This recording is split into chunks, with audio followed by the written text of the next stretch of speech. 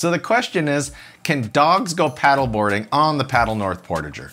Well, as far as the Portager is concerned, the answer is yes. Its durable construction makes it dog-proof. But the other half of the equation is, does your dog want to go paddleboarding with you? And that's actually what I'm here to help you with today. Now, I'm not a dog trainer, but I have trained my dogs to go paddleboarding with me, and here's how I went about it.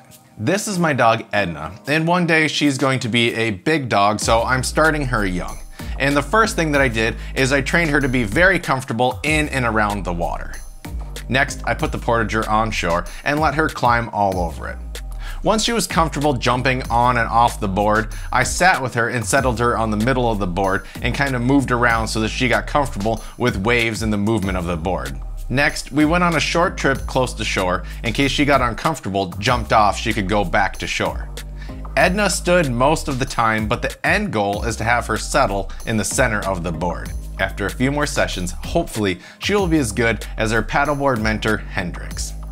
I truly hope that this helps answer your question, and if you are successful with this, please, please, please take a ton of photos because it's super cute. And until next time, cheers.